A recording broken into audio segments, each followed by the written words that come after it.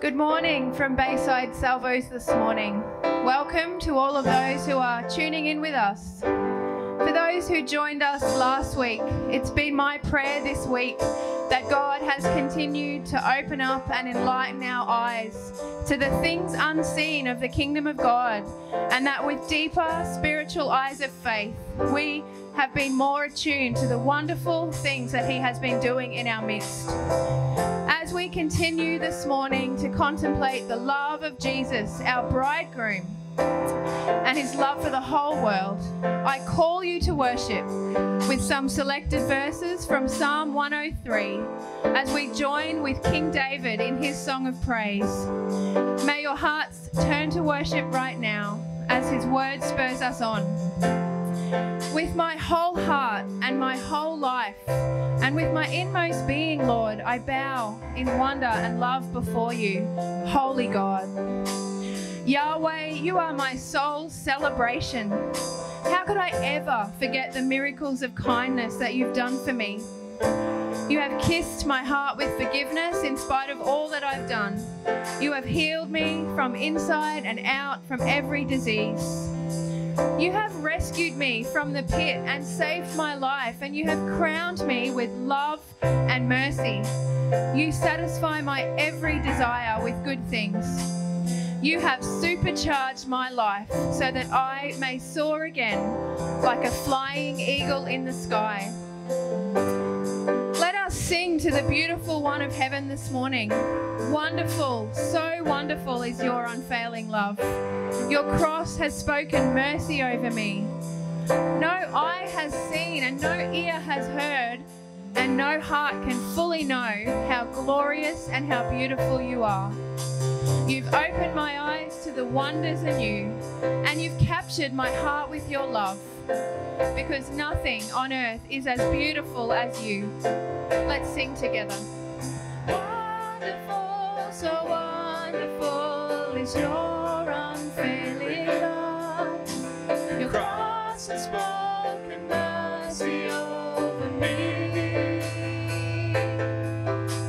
No eye has seen, no ear has heard, no heart can fully know how glorious, how beautiful you are.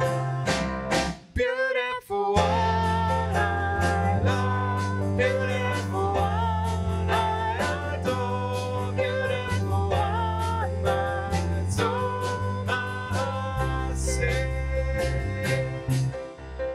Powerful, so powerful, your glory fills the sky. Your mighty words displayed for all to see. Beauty of your majesty awakes my heart to sing. How glorious, how wonderful you are. Beautiful one I love, beautiful one I adore, beautiful one my soul must sing. Beautiful one I love, beautiful one I adore, beautiful one my soul must sing. You opened my eyes to your wonders anew. You captured my heart with this love. 'Cause nothing on earth is as beautiful as you. You opened my eyes to your wonders anew. You captured my heart with this love. 'Cause nothing on earth is as beautiful as you. Beautiful one I love, beautiful one I adore, beautiful one my soul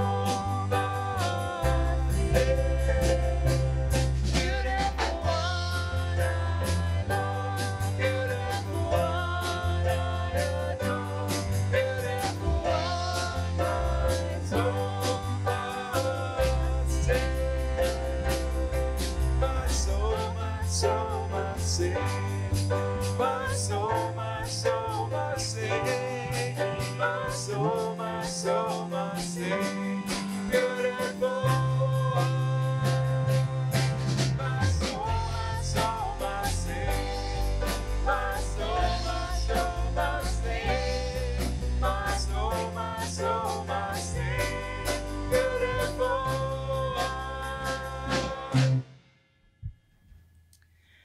My soul must sing.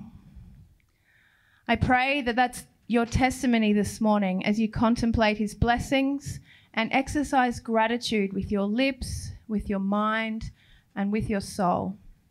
Let us continue in worship through song this morning with that beautiful hymn, Joyful, Joyful.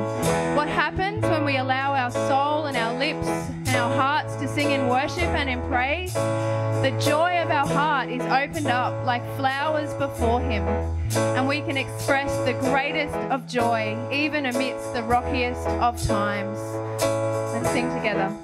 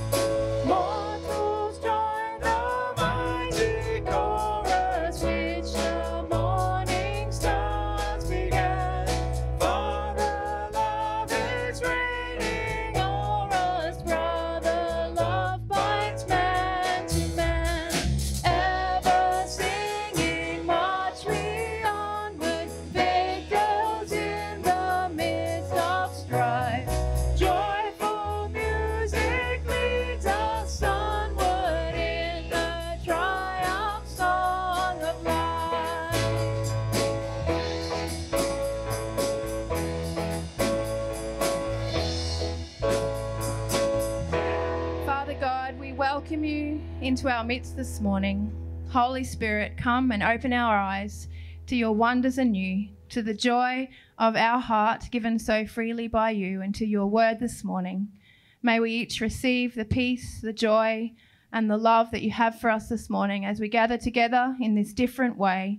But Lord, you bind us with your Spirit and in Jesus Christ, and we give you praise. Amen. Good morning, Bayside Salvos and all who are tuning in today with us. We just have a few updates and announcements for you this morning, and obviously we'll continue to keep you updated by email as well. And the key announcement for this week is in relation to our Red Shield appeal.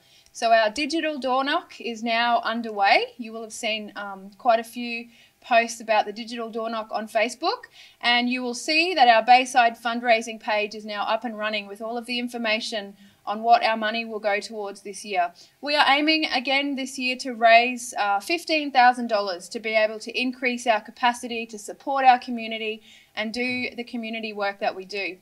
So there's a number of ways that you might be able to get on board with the digital door knock this year. You can give, obviously, and a number of our congregation have already given generously in the last week to different people's pages. The other thing you can do is to simply share, if you're on social media, to share our fundraising page with all your networks, your friends and family on social media. But you also, if you would like to be a specific fundraiser where you create your own profile and your own, I guess, plug and personal plug to share with your friends and family on social media. You'll notice that Scott is committing to a 100-kilometre run over the month of May, and I'm committing to at least 500,000 steps for the month of May. Now, you don't have to have a challenge. You can simply just create a page and share it around. And thank you to all of those who already have. You will see our current fundraisers on the screen here. And we shout out to Barry Stevenson, who's winning through the wondrous support of his family and friends at the moment, winning the fundraising tally. So get excited, get creative, and let's just see what we can do and see what God can do through our efforts and through our generosity in this year's Red Shield Appeal. Church, we just wanted to encourage you again with these neighbourhood contact cards. We've actually had the blessing of having them delivered this week, and they look really schmick. They're fantastic. On one side, all the details included of who we are and what we're about, and your details, if you're happy to post them there, and then just some information generally about the Bayside Church on the back. So you can pick some of these up from the church office. You can come and pick some up from us at home. Just let us know about whether you'd like to be part of that. Then you can distribute them to people on your street and around your neighbourhood. Just record some of your details there. As we said, if that's not good for you to record your own details, record ours. But if you're going to record the church details, just let us know here so that we know who's done those letterbox drops and where those calls have come from. And so potentially we can connect you back up into that situation as well going forward. But we're really excited about the prospect of helping people through these cards. So if you can be involved in that with us, we'd really love to have you on the team. So neighbourhood contact cards, Red Shield Appeal. There's a few things happening that we'd love you to be part of. Don't forget, tomorrow is a public holiday, and May the 4th be with you. Hi everybody, it's really great to be able to share with you in this way this morning. It's been a while, but it's really lovely to be back, even if it is in this format. I hear a lot of people, and I'm sure you have as well, talking about the future, and a lot of it seems to be surrounding the topic of fear. Questions that are really quite legitimate, like, will I have a job tomorrow? What will I do because I've lost my job? What if I run out of money? What about my family? How will my kids be affected because of school? What if one of us gets sick? Just a few questions, I'm sure, that have been going round some of your minds lately. But I'm assured through Scripture that when it comes to fear, I don't have to fear. I don't have to fear about anything. And that could be a really big ask at the moment with so much going on. I've heard people talking very much about, what about me? And it's been demonstrated on the TV of a lot of selfishness about what we want and what we need. But I've heard another phrase coming out, and it's a really good one. It's about we, not me. When I think about fear, the verse from Isaiah 41:10 came immediately to mind. So do not fear, for I am with you. Do not be dismayed, for I am your God. I will strengthen you and help you. I will uphold you with my righteous right hand. I can be bold and I can be strong because God is with me, no matter what.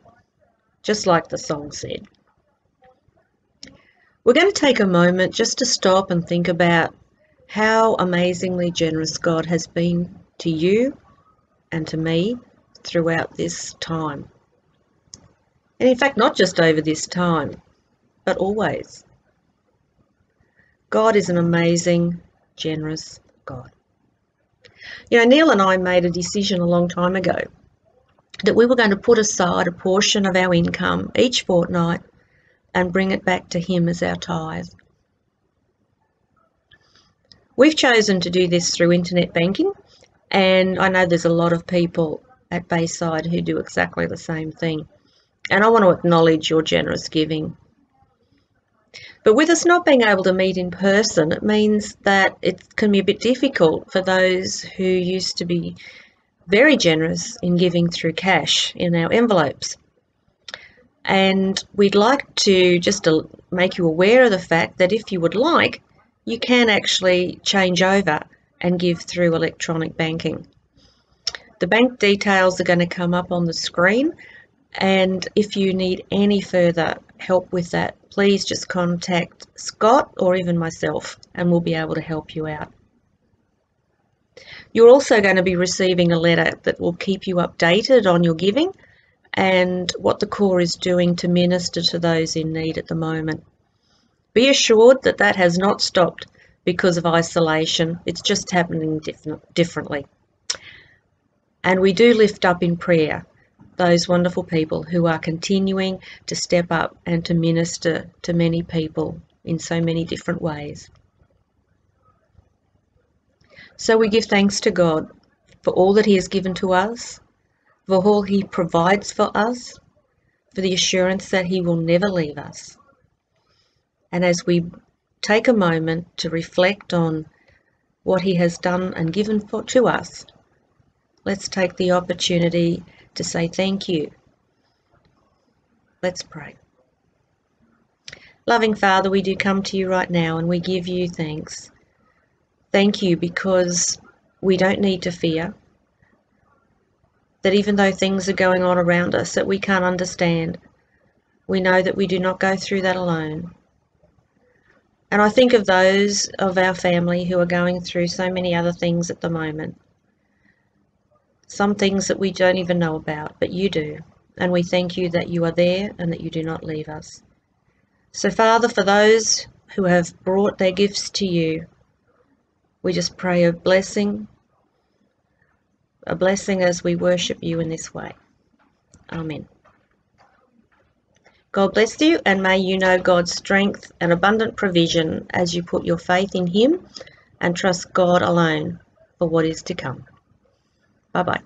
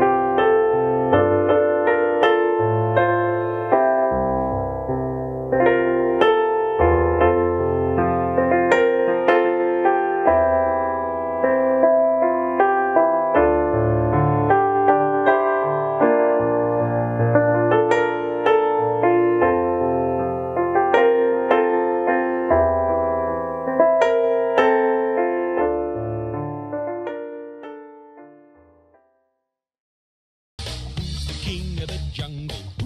Who's the king of the sea? Bobble, bobble, bobble. Who's the king of the universe? And who's the king of me? I'll tell you, J-E-S-U-S. Yes. Good morning, Bayside Kiddlywinks. I hope you're going well. What day is it today? It's the first Sunday of the month. Are you like me and keep losing track of what day we're even up to? Well, I can promise you that today is the first Sunday of the month, and you know what that means for kids' time this morning.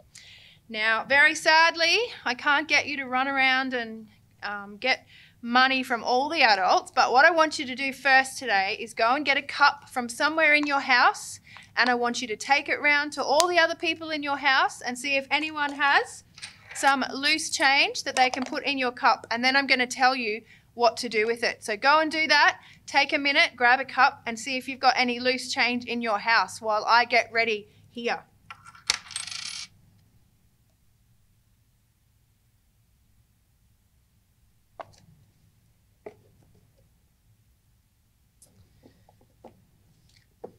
All right, have you come back? I hope you've got some money in your cup. Now, what I want you to do today while the sermon is on, and if you are feeling creative, I've got a little project for you. I don't know how many months we're not going to be able to come back to church, which means I don't know how many first Sundays of the month we're going to miss being together. So I had an idea, and I hope you can join with me, and I hope you like it. So what I want you to do after kids' time, when the message is on, or perhaps later today, is to go around and find something, a container of some sort, that you can make into a loose change jar to start collecting loose change. And I'll tell you about why in a minute. So you might have a Chinese container, you might have a butter container or something like that. You might have a coffee tin or a Moccona coffee bottle that you want to use. Maybe a spare ice cream container that you've eaten all the ice cream from, and you can find one of those. Whatever it is, just something that you can use for the next little while to use as our sponsor child money collection tin in your house. Now, if you don't have children in your house, adults, and you have a crafty person and you want something to do, you might be able to do this too. So that every household for the next little while will have a container that we can use to collect our money for our sponsor children. The other idea I had was because kids, we didn't get to bring our belly boxes this year, if you've still got your belly box intact at home, you might want to use that. So what I want you to do with it is to find any type of creative stuff. So I'm not going to make one today because I'm sure you are way more creative than me. So I've got a few ideas here, but I'm sure you'll have plenty of others. So you might want to cover your container with paper and either draw a picture on it or color it in, or maybe you want to get your paints out and paint something to put around it. You might have some bits and pieces like bottle tops or fabric or even some shells or cotton balls or anything 3D like that you can use to create the most beautiful box for your sponsor children. So I want to see all different boxes in all different shapes and sizes with all different amazing collage material all over the top. And what I thought would be really cool, and as I said, other households without kids can do this as well, on the first Sunday of the month when we're back. So when we come back to church, the first Sunday of the month, which is our sponsor child month, we will see all these beautiful decorated boxes coming back to church with all sorts of amounts of loose change in them to bring for our sponsor kids on that first Sunday that we come back. Wouldn't that be awesome? So what I want you to do is make your box and put it somewhere in your house. And even if it's not the first Sunday, maybe any time at all during any week where people have spare change in your house, they can put it in the box and we'll just keep collecting it until we're back together, and then we can bring it all and count it and see how much we've all saved over the time that we haven't been able to be together. So that's your activity today. You might also want to put some prayers in the box as the months go on. You might want to write some little prayers and put them in the boxes as well for your sponsor, for the kids in our sponsor communities and countries. It's probably pretty safe to say at the moment that the communities where we're sponsoring through our sponsorship program are doing it a lot more tough than us with this whole COVID-19 thing, right? So I know I've heard from Lyndon Armstrong in our church about some of his friends over in Kenya, and things are really, really challenging there for them. So I'm sure that in all of our sponsorship communities, people are really struggling with all sorts of things. So they really need our prayers as well as our money right now. So that's your task for this week. Make a beautiful box. You can send photos to me if you like, but I actually think we might keep them and surprise everyone when we come back together so we can see them all brought in together and just see what an amazing job you've done. So you can send me some sneak peeks so I can see what you've been doing, but we won't show them to the whole church until we come back together, and it'll be amazing to see them all. Maybe we can start using those to collect our money in when we come back together rather than our green cups. So I hope you enjoy creating your beautiful Sponsor Children money box, and I look forward to seeing you again soon. So let me pray for our Lighthouse kids and our sponsor communities this morning. Dear Father in heaven, we thank you that you are a God who is above all, who is in control, who is generous, who is provider, and who is so many things. Lord, I bring our Lighthouse kids to you this morning. I pray over all of them protection. I pray wisdom as they do their remote learning from home in these days, and as they manage the change that is upon them at the moment. I pray for creativity and calm and just a sense of joy in all that they do. I also want to pray, Lord, both for kids and for all of the families in the communities for which we sponsor in our church with these generous gifts that we continue to bring for our sponsor communities. We pray in these days that you will uplift them, that you will keep them assured of your presence, that you would bring a sense of security, a sense of peace, and a sense of hope in these days as their communities band together, and as the money that we give and others all around the world give contribute to their well-being, their livelihood, and in keeping them safe and keeping them together. Thank you, Father, for all that you do. Bless the givers at this time as well, and may the money that we continue to raise in our homes, that we will bring back together shortly, be multiplied and be blessed, and may the hearts of those who give be blessed as well. Thank you, Lord Jesus, we pray. Amen.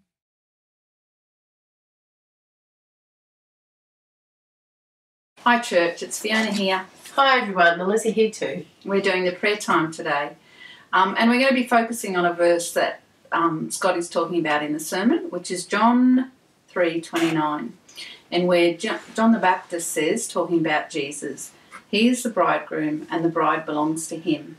I am the friend of the bridegroom who stands nearby and listens with great joy to the bridegroom's voice, and because of his words my joy is complete and overflows." The idea that the voice of Jesus speaking brings us great joy is such an exciting one. And yet, when we talk about hearing God's voice individually, some of us get intimidated or even feel really spiritually inadequate. In Matthew 18, the disciples came to Jesus and asked him who was going to be the greatest in the kingdom of God. And Jesus turned all their preconceived notions on their head by drawing a little child into the conversation and basically saying, unless we become like children, we won't ever enter the kingdom of God. I love the way the Passion Translation puts it. It says, "Learn this well. Unless you dramatically change your way of thinking and become teachable and learn about heaven's kingdom realm with the wide-eyed wonder of a child, you will never be able to enter in." So what is it about children that Jesus was trying to show us? Well, you only have to spend 5 minutes in the company of a child to know that what they do most of the time is play. And when they play, they're not worried about whether their play works or not, whether it's successful or not. They just give it a go, and if it doesn't work, they try something else. But they just enjoy the whole experience. And that, I believe, is what Jesus wants us to bring into our conversations with him. He wants us to bring that vulnerability, that openness, that confidence that he is going to speak to us when we come and talk to him. As we get older, the problem starts to be that we lose that playfulness and we think our spiritual life has to be grown up as well. And what that means is that we start to use guidelines and rules around how our spiritual life should be with Jesus. But what we end up doing is losing intimacy with him, and that's what Jesus really longs for us to have. So we pray for what we want, we pray for what we need, we pray according to these guidelines that we've put in place. But what we end up being is actually fearful or controlling. We think that Jesus is going to ask us to give stuff up or ask us to do stuff that we don't want to do because we've lost our intimacy with him. So instead, what Jesus is saying is, let your guard down, come to me, be open and free with me, and start to enjoy that beautiful intimacy that you can have with me, just like kids have that freedom as well. Jesus speaks to us in lots of different ways. He can speak to us through Scripture. He can speak to us, of course, through others. But he can speak to us in those still whispers, the promptings of the Holy Spirit, through dreams, through visions. And he is longing to speak to you today and enjoy that relationship and that intimacy with you. So today we thought that we might have a prayer session together with you where it will be slightly different.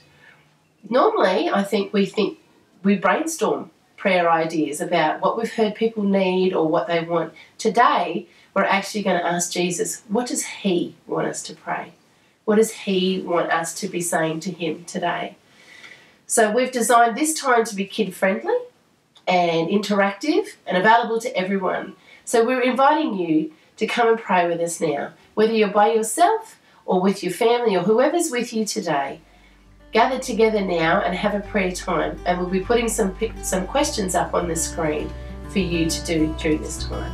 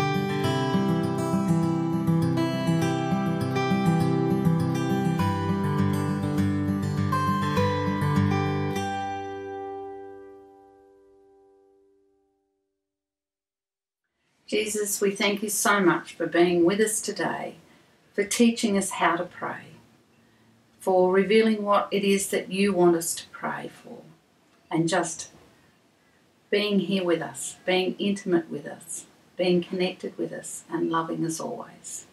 We pray all this in your name. Amen.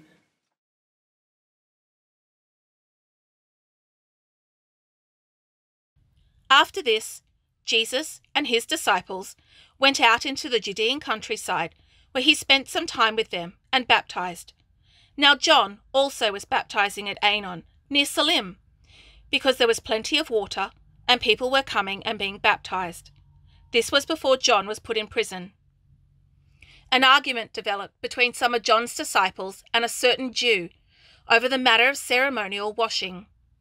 They came to John and said to him, "Rabbi, that man who is with you on the other side of the Jordan, the one you testified about, look, he is baptizing and everyone is going to him." To this John replied, "A person can receive only what is given them from heaven. You yourselves can testify that I said I am not the Messiah, but I am sent ahead of him. The bride belongs to the bridegroom. The friend who attends the bridegroom waits and listens for him, and is full of joy when he hears the bridegroom's voice. That joy is mine, and it is now complete. He must become greater, I must become less. The one who comes from above is above all. The one who is from the earth belongs to the earth and speaks as one from the earth. The one who comes from heaven is above all. So you might have noticed that most of the stories we tell about little Johnny don't tend to be true. This might just be another one of those. There's a story about little Johnny playing out in the backyard, and his mum's watching through the window and really impressed by the fact that he's enjoying himself out there. And he comes in and he says to Mum, "I'm playing church." And he says, "Our cat Tiddles is playing church with me." And she thinks, "This is fantastic, you know. He's entertaining himself and getting involved in this activity." So she looks out the window and here he is. Tiddles is sitting there in front of him and he's preaching away to Tiddles, and it's all going very, very well. The mum's spectacularly impressed, and she goes into another room of the house and then starts to hear the cat caterwauling and mewing and carrying on, and she walks back out into the kitchen and hears her son, little Johnny, trying to douse the cat in a bucket in the backyard. And she knows immediately, I guess I know where he's coming from with this. This is his next step in the process. I've preached to him, now it's time to baptise him. And he's trying to baptise the cat, and it's not going well. The cat's not interested, as you can imagine. And so the mum runs out and says, "Look, Johnny, you just can't do that. The cat's not going to be up for it. I don't know why you're trying." And little Johnny says, "Well, Mum, I don't understand. If Tiddles didn't want to be baptised, why did he join my church in the first place?" You see, baptism is sometimes an interesting reality for people to embrace. This story that we're going to look at today, we're going to see people who are desperate to be baptised. And in fact, they were going to get baptised by either Jesus or his disciples or by John. And it takes us to a place of examining this story of John the Baptist and Jesus and just what goes on here. So you might remember where we've been. Just last week we were talking about Jesus and Nicodemus and the incredible place of faith in our lives, of how significant and important it is to have faith. That's actually the capstone of our experience with God, that we spiritually discern this faith as a gift from him, and it makes all the difference for life. And we walk on from that into this story of Jesus and John the Baptist, John chapter 3 verses 22 through 36. And we see that Jesus goes out into the Judean countryside and he starts baptising alongside his disciples, and John the Baptist is baptising elsewhere. And this starts to cause some consternation to at least a few people, because lots of people are coming to be baptised, but it seems like quite a lot are going to Jesus to be baptised. And so some of John's followers start to get a bit uncomfortable about this. And you can almost imagine them coming to John and saying, "Look, John, not happy, John. What's going on here? Why is Jesus suddenly the one that people want to be baptised by? You've offered the baptism of repentance. We've been your disciples. What's going on here?" And John's actually totally chilled out about this reality. It doesn't really bother him at all. And we hear in verse 27 and following why it doesn't bother him and why he's totally okay with this reality. That Jesus is actually going in one direction and John's going in the other direction. And why is John the Baptist okay with that? That's just what we want to speak about for a few moments today. First of all, John the Baptist is okay with that because he knows his place and he knows Jesus' place. He understands the difference there. Just look at those verses 27 through 29 and it makes it really clear what's going on here. John the Baptist knows what he has received. He says, "I'm just working on what I've received. You know, I can work with that. That's what I can do. That's my role. I came to be the one who offered this baptism of repentance, the voice crying in the wilderness. And now the Christ, the Messiah, is coming." Verse 28, he makes it really clear, doesn't it? He said, "I've already told you." It's back in John chapter 1. "I've already told you that I'm not the Christ. I'm not the Messiah. I've merely come to prepare the way for him." And so on that journey, he's pointing out to them, I know my place. I know where I fit in. And in fact, he goes with this beautiful imagery in verse 29 of the friend of the bridegroom. You know, he builds this picture here of the bridegroom and the bride at the wedding. And the bridegroom, by implication here, is Jesus. And the bride, as we start to explore it and see the imagery that comes from a book like Revelation, we see, well, the bride is God's people. Jesus is going to come as the bridegroom in love for God's people. And John the Baptist says, hey, I'm the friend of the bridegroom. I'm the one who comes to be part of this celebration with him. It's a really, really special role for me. But I know my place. I'm the friend of the bridegroom. It's a beautiful place to be. I get to watch on as this beautiful movement of love happens. But I know my place. And more than that, he knows Jesus' place. See, that's the other thing that's really clear here. He says, I know he's the bridegroom. I know he's the one who's going to come and bring this love in continuity and company with the bride. And that I need to stand alongside and celebrate with him, watch on as the joy of this moment is captured. And there's imagery here from Mark chapter 2. Jesus actually speaks about being the bridegroom there in Mark chapter 2. He tells people, I am the bridegroom, and while I'm here, the people should celebrate. They should be excited by the fact that I'm here. Then that imagery from Revelation again reminds us this is the imagery of what's happening in this story.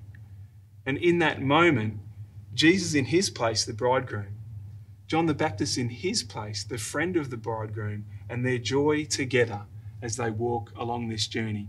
John the Baptist sums it up beautifully in verse 31. He says, you know what? Here's the one who is from above, and he is the one who is above all. He is the one who is from above, and he is the one who is above all. That's why I understand my place and his place. That's why I'm okay with the fact that many can go and follow him, and that's totally okay. And it's actually a place that we really need to get comfortable with for ourselves, isn't it? A place where we say, God can be God, and I can be his willing servant, his friend, the vessel that works alongside the bridegroom, the friend who accompanies him on the journey.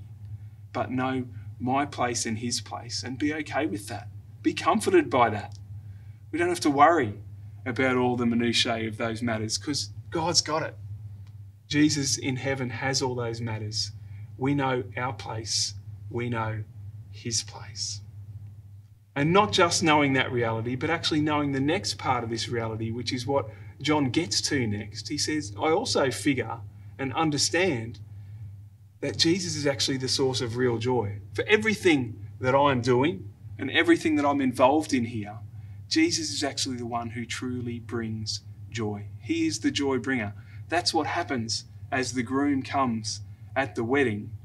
I see the joy of that moment, and I am, as the friend of the bridegroom, I'm waiting and listening for the voice of the bridegroom.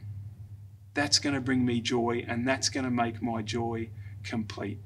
The source of his joy is in the bridegroom, and the source of his joy is in waiting and listening to him, in trying to find his voice. And then it says also in verse 29, that joy will be complete.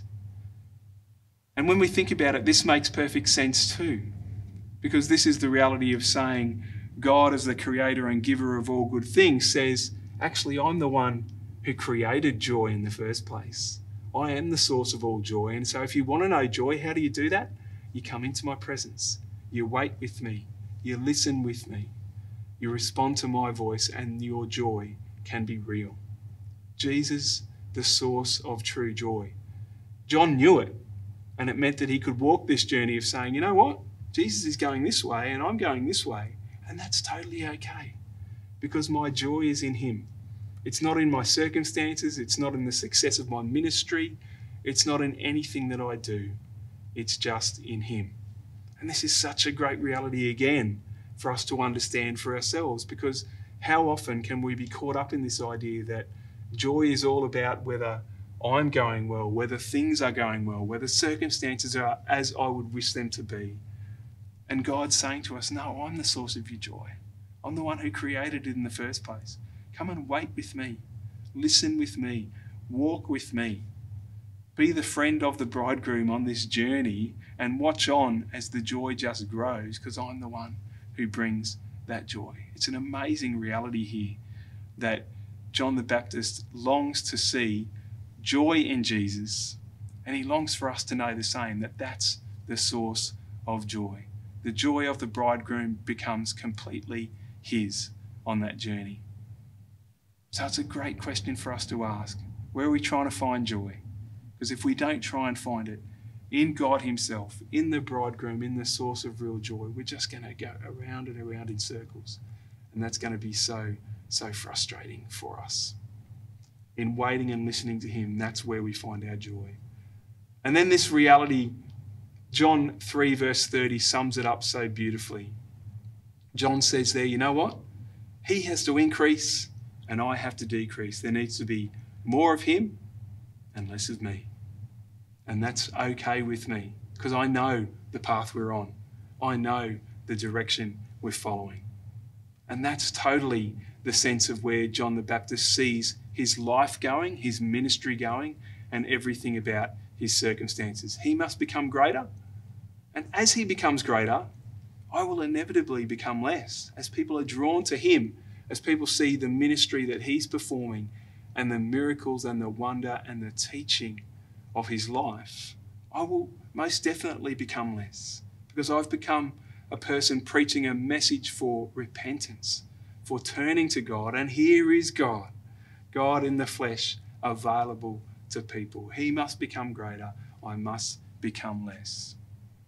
And in fact, in John the Baptist's story, this becomes really painfully true. We don't hear it here in the Gospel of John, but for example, in the Gospel of Mark, we hear about how that becomes even more John the Baptist's reality in his earthly life. That he comes to a point, Mark chapter 6 tells this story, where in fact he challenges Herod Antipas, the king of the time in that region. He challenges him about his affair with his brother's wife. You know, it's a pretty salacious story, but he challenges him about that fact and says, that's not right. What you have done there is not okay.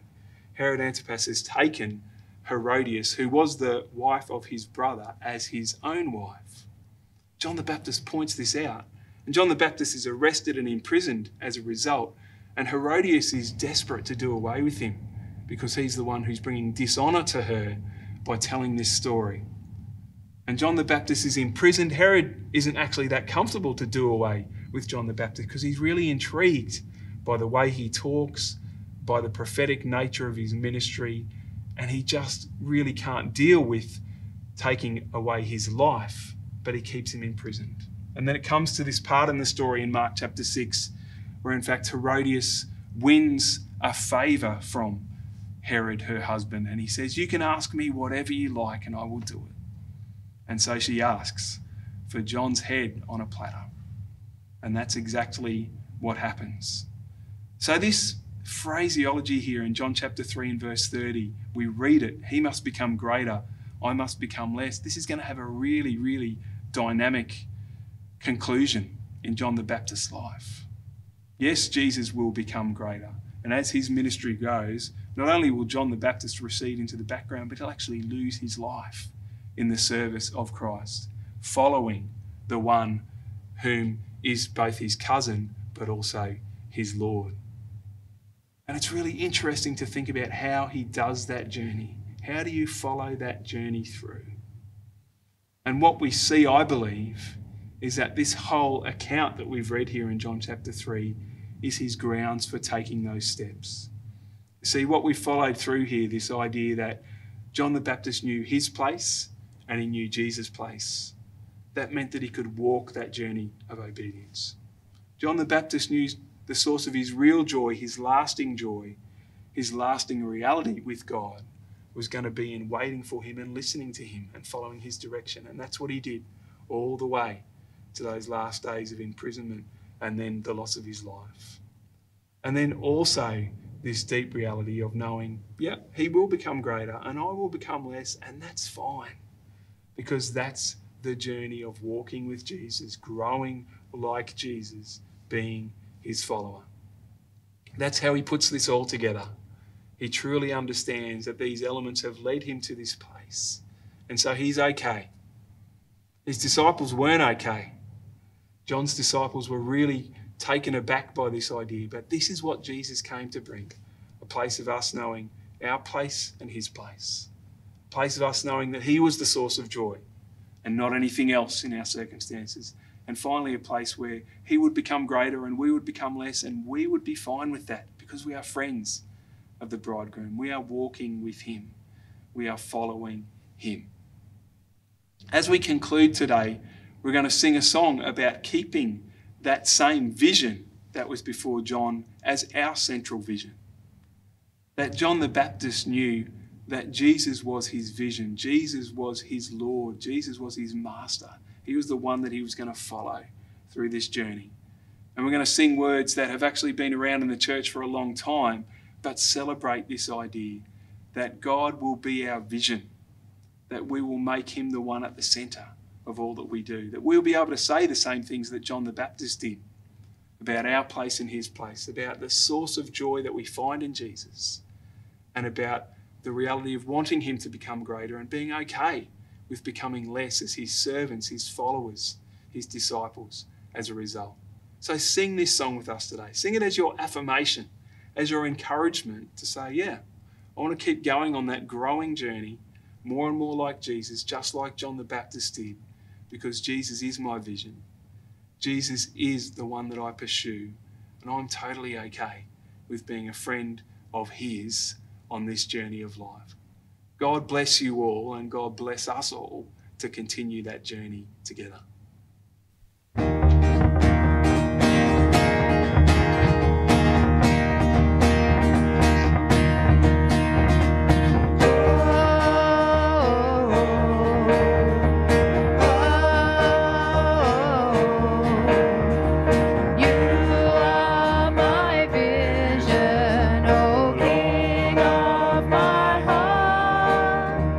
Nothing else satisfies.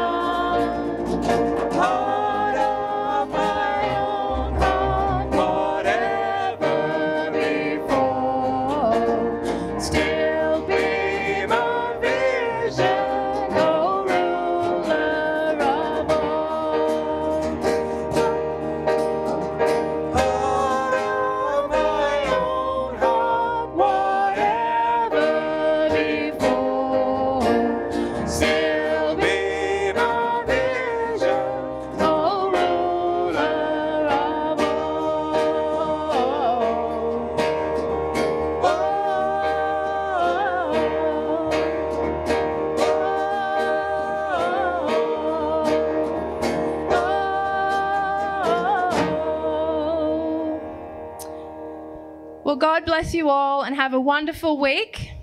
Children and husbands, remember it's Mother's Day next Sunday. Make sure you spoil the women of your house. Kids, remember to get those boxes beautifully made to start collecting coins in for our sponsored children. And just a benediction now from Colossians 3:16 to 17. Let the word of Christ dwell in you richly, teaching and admonishing one another in all wisdom, singing psalms and hymns and spiritual songs with thankfulness in your heart to God. And whatever you do, in word or deed, do everything in the name of the Lord Jesus, giving thanks to God and the Father through him. Amen. Have a great week.